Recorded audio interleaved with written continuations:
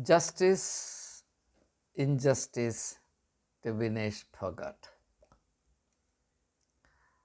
Practically every Indian today feels sad about what happened to Vinesh at the Paris Olympics. Something unthinkable has happened. And various views on the matter, various interpretations for and against, as is to be expected from what Amartya Sen calls the argumentative Indian. It's coming out incessantly. I'm not surprised, I'm not disappointed. Yesterday, I shared with you a video on the subject, but since then, much more information has come to light, and therefore, I thought I should do a sequel to highlight some of the issues that I think everybody should pay attention to. First of all, let me state my overall concern. The overall concern I have is a cultural concern, something that every Indian should be aware of and should cure himself or herself of. And that is, on the one hand, we swear by merit. At least in theory, we say that merit should have its due share. Merit should be respected. On the other hand, the really meritorious person within the Indian system, I should say systems, feels suffocated, held back, hindered, choked.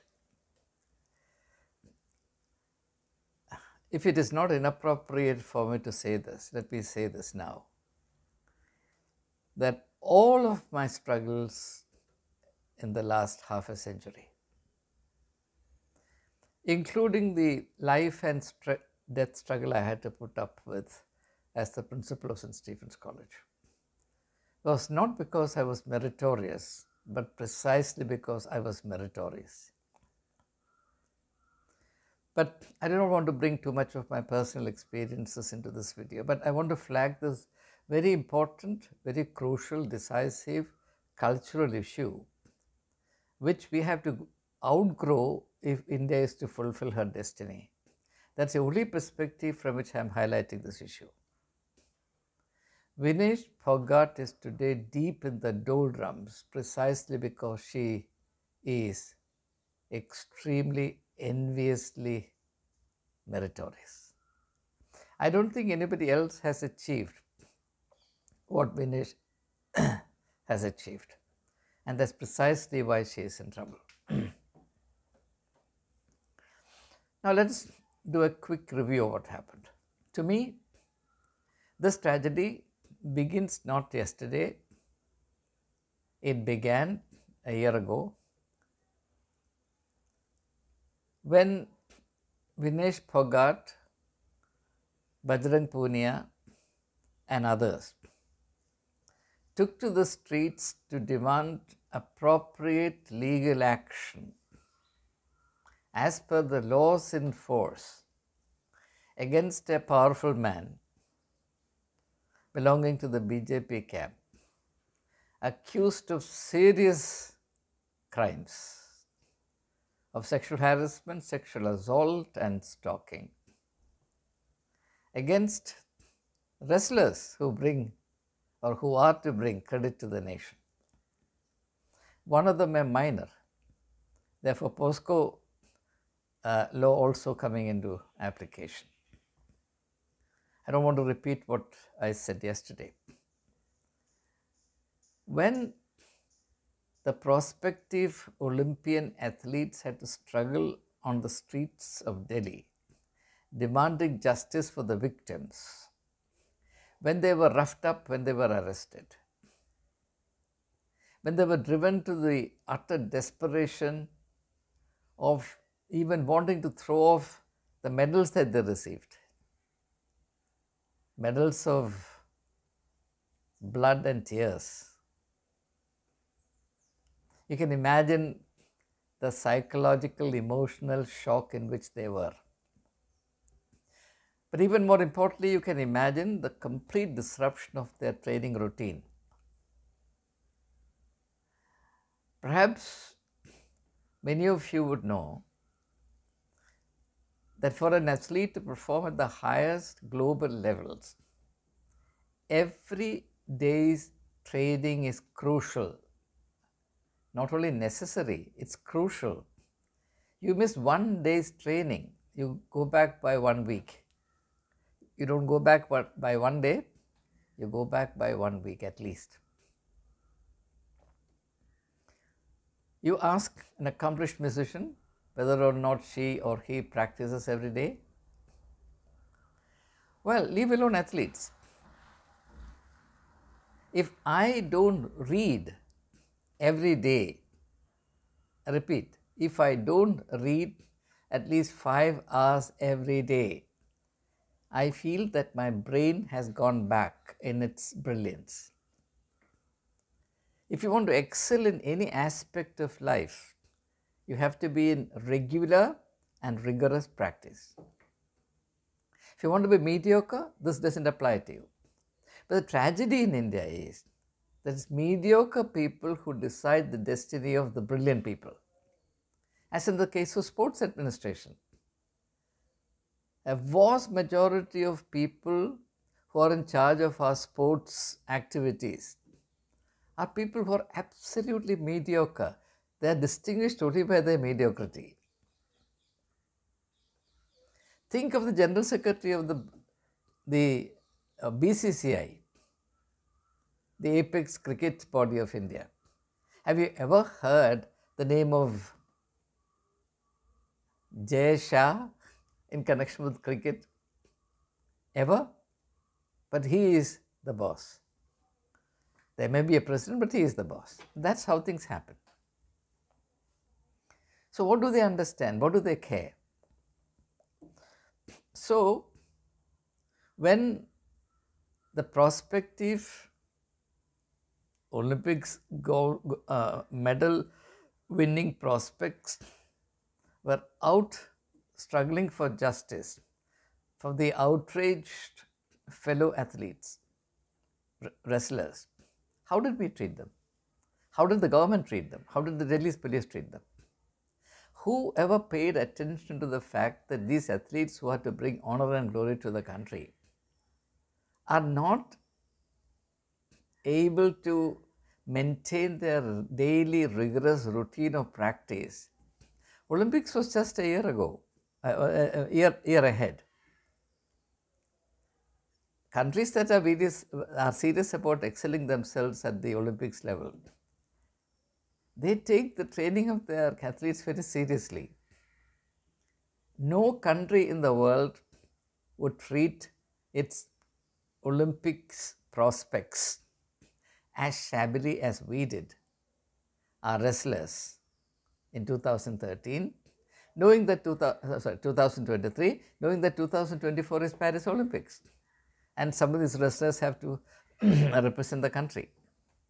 Or maybe they thought they could disqualify them. We do not know. I don't want to speculate. So the tragedy began there. But nobody talks about it. That's the reason why I'm mentioning this. Secondly,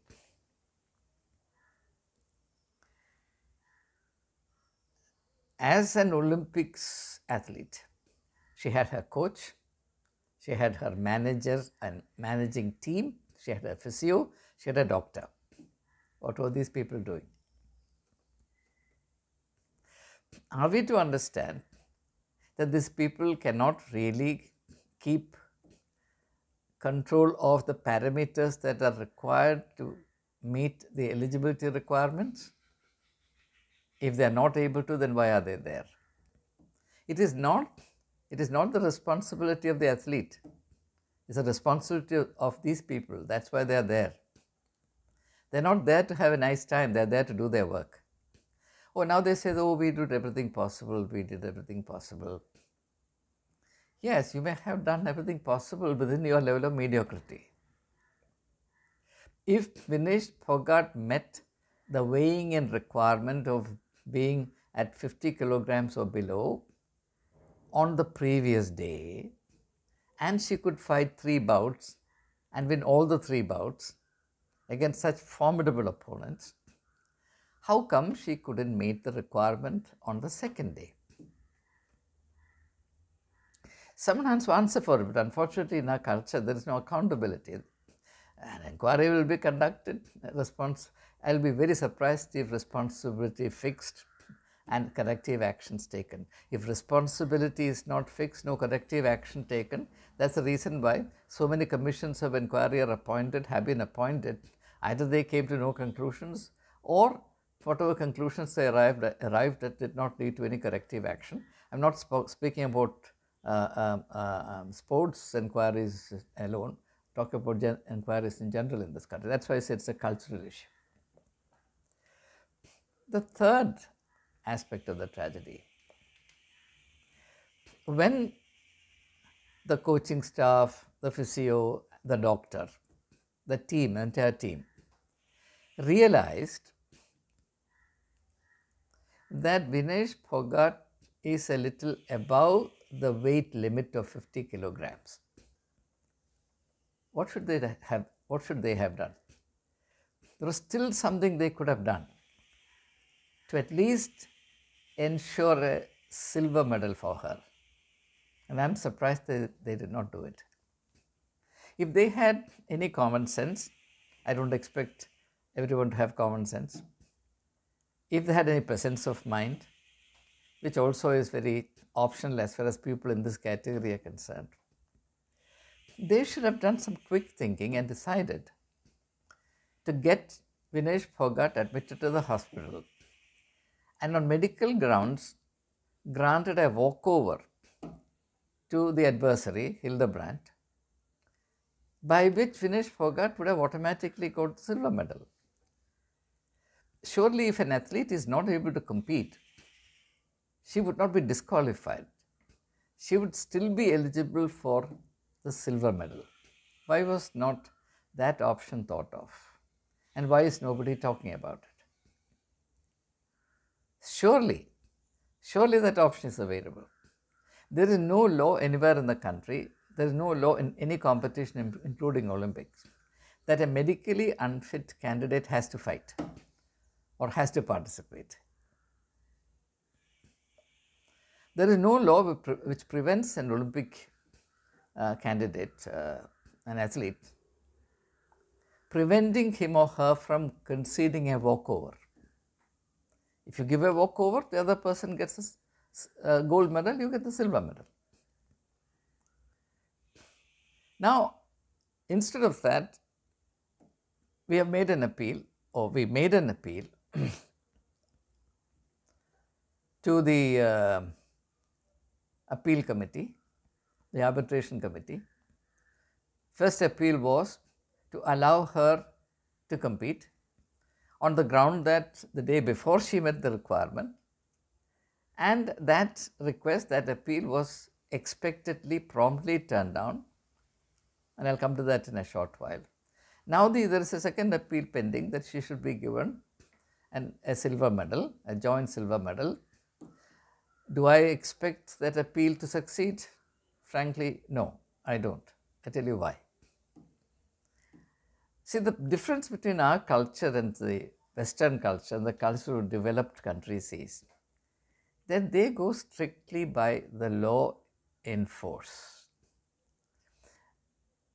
We are a sentimental people, and therefore often sentimental considerations outweigh legal precision.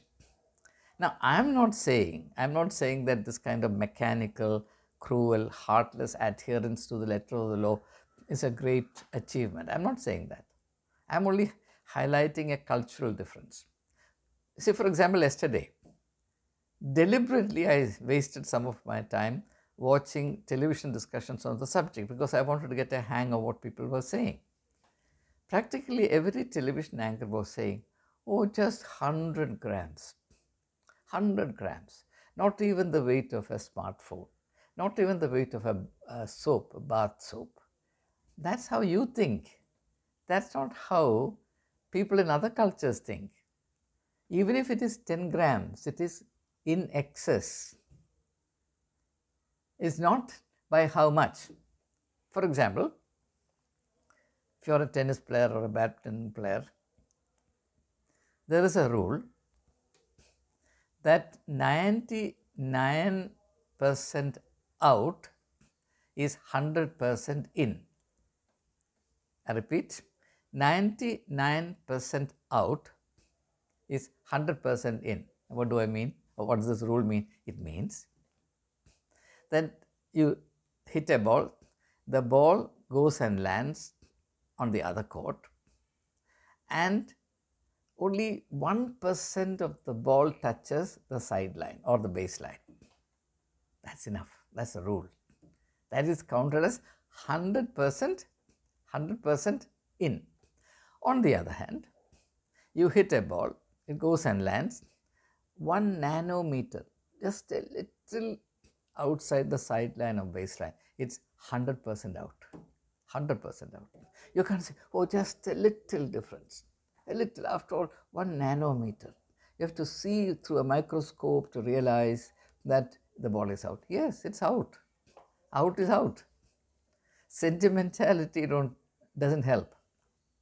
That's the difference in culture. We somehow believe that laws should bend according to our likes and dislikes. Now let me give you a personal experience. When I was the principal of St. Stephen's College, one of my students, I forget his name now, he was the captain of India Under-19 World Cup team.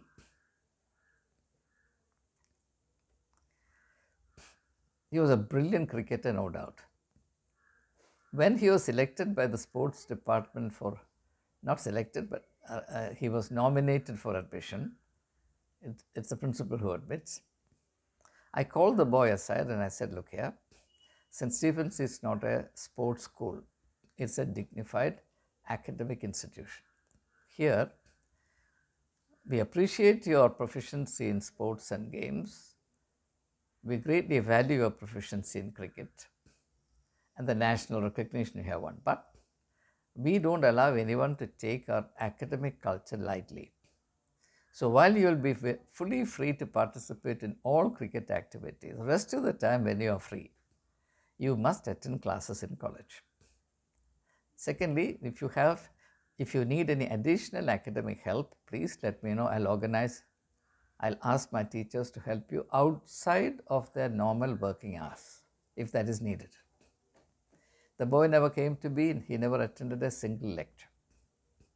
So when the time came for him to write the university examination, he didn't meet the university eligibility requirement of 33% attendance. So I disqualified him. I withheld him. There was a massive outcry, including the sports minister of the government of India, including the then Minister for Human Resource Development or Education Minister, Mr. Kapil Sibal. All the media, print media, electronic media, began barking at me saying that I am a dictator, I am cruel, I don't care for the sports culture, and I am ill-treating a boy who had won, or under whose leadership India had won, the World Cup for Under-19 cricket. I said to everyone at that time, look, I don't formulate these laws. Laws are made by the university and given to me to implement. And the same set of laws does not give to the principal discretionary power. If after formulating all these rules, the university had said that the principals of various colleges are also empowered to use their discretion to decide individual cases on their merit and special needs, then I would have exercised my discretion. There is zero discretionary power allowed to the principal. Therefore, you are expecting me to break every law applicable. I will not do it. And this is what I said to Kapil Sibal. I am sure he will not disown it. Then he asked me, so what should I do? I said, I'll tell you what to do. You talk to the Vice Chancellor of Delhi University. He alone has the power in this case to waive the attendance requirement. So Kapil Sibal talked to the Delhi Vice Chancellor, Vinesh Singh at that time. and the Vice Chancellor, who had previously rejected him, put his thumb impression. Then the boy came back to me with the Vice Chancellor's waiver, and I allowed him. Because I believe that that is a correct way to handle the law. Now, why I'm citing this instance is, this is our typical attitude to the rule of law. It's all right to say that, oh, we are a mature democracy, we swear and stand by the rule of law, etc. But when it comes to brass tacks, we are very keen to break laws in any which way we can. This will not do. You can't do this. You may do it within the country, but this kind of thing will not work at the international levels. You have to put your house in order. You have to make sure that you have a sporting culture which is conducive to promoting excellence in sports and games. Whereas year after year, Olympics after Olympics, we come up with this question, why is it that a country of 140 crores, 1.4 billion people cannot produce as many Olympic medals as a country with a population of 10 million? Why? It's a difference of culture. We don't have a culture of pursuing excellence, whether it be sports, whether it is academics, whether it is anything else. Tell me, where is there the culture of pursuing excellence? Rather, ask yourself, why is it that Indians excel only when they go outside the country? Has India ever produced a Nobel laureate other than Rabindranath Tagore while they were working in India?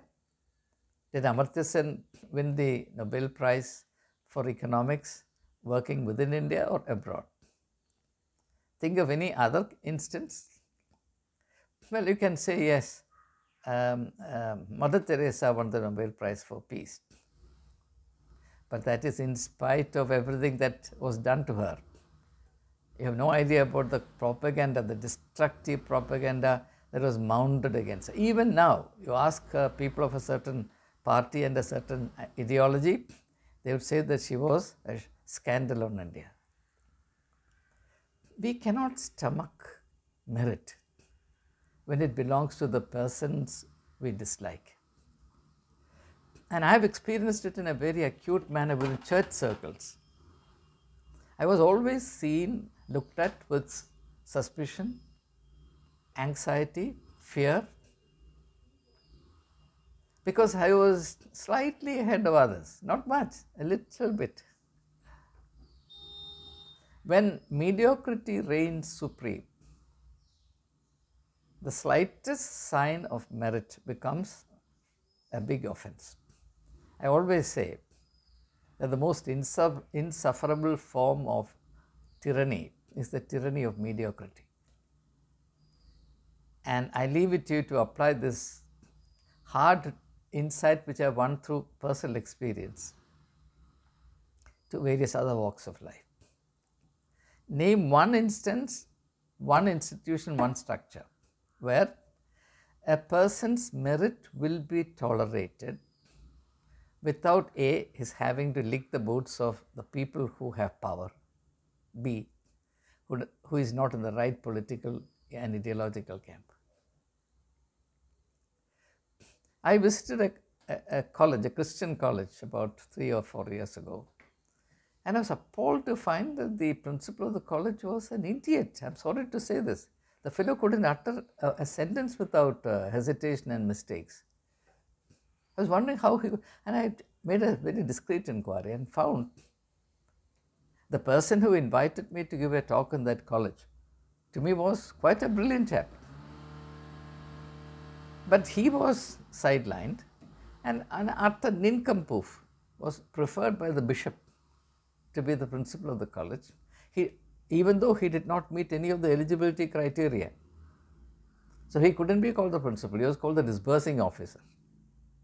But even then, the bishop, the sanctified embodiment of mediocrity, cannot tolerate somebody with any merit, because a man with merit will have personal dignity and he will not bend backwards to please the so-called bosses by compromising his conscience and his idealism. Such people are always targeted. Such people are distrusted. Such people are isolated, excluded, ostracized, I tell you. And yet, we want all the credits in the world. We want all the awards in the world. If possible, all the gold medals in Olympics. Now look at Vinesh Phogat. Now let me conclude this by making a suggestion. I am personally convinced that grave injustice was done to this adorable athlete. And now, of course, belated attempts are being made to pay lip service to her and to express the appreciation that we have for her and so on and so forth. People who actually kept quiet when she was ill-treated on the streets of Delhi. I think the least we should do in this case, in order to do justice to her, is to treat her as a de facto gold medal in 50 kilogram category women's wrestling, de facto, and give her all the recognition and monetary awards that gold medalists of Olympics are entitled to, particularly given the fact that this is her last Olympics and she has already announced her retirement. She is 29, she is going to be 30 later this month. So I can't see her fighting another Olympics. And also given the fact that, and I have to state it before I conclude, systemic injustice was done to her by the Olympic Federation of India. Now, I need to state it because of the campaign against her, which seeks to discredit her. The rumor mill is grinding, saying that she competed in the 50 kilogram category to have some unfair advantage over others. Whereas the fact of the matter is that she was forced to do so by the Olympic Wrestling Federation of India. 53 kilogram was her natural category, but that went to somebody else, Pankhal, I forget her first name, Pankhal, who is now in trouble in Paris for allowing her accreditation card to be misused by her sister, and her accreditation has been cancelled. Now, obviously, there's a ground on which she was preferred to Vinesh Phogat. She won a bronze medal in the World Championship. Therefore, she was entitled to direct qualification for Paris Olympics. But Vinesh Phogat demanded or requested a trial against her. It was in her right to ask for a trial and to prove that she is a better wrestler than the other girl. She was denied that opportunity. It was her right. She had the right to demand it. She demanded it. It was not allowed. And by doing so, the Wrestling Federation of India, whose track record we know through Brij Bhushan Sharan Singh, a tremendous promoter of Indian wrestling. The federation forced her against her will to compete in the lower category. It was not her choice. She was left with no option but to fight in that category. The other option was to be out of the Olympics team. Naturally, a person who has put in about 20 years of her life into wrestling will certainly accept the second best, knowing what a tortuous thing it is. Athletes have died by trying to go through this kind of routine of weight reduction, sudden fluctuations in weight, which is, as any doctor will tell you, life-threatening.